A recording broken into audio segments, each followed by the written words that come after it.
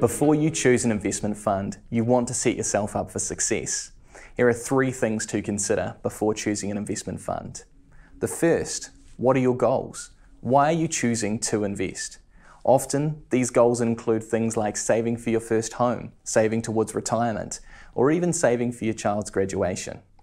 The second thing to consider is your investment time frame, or how long between now and when you're going to be using the money.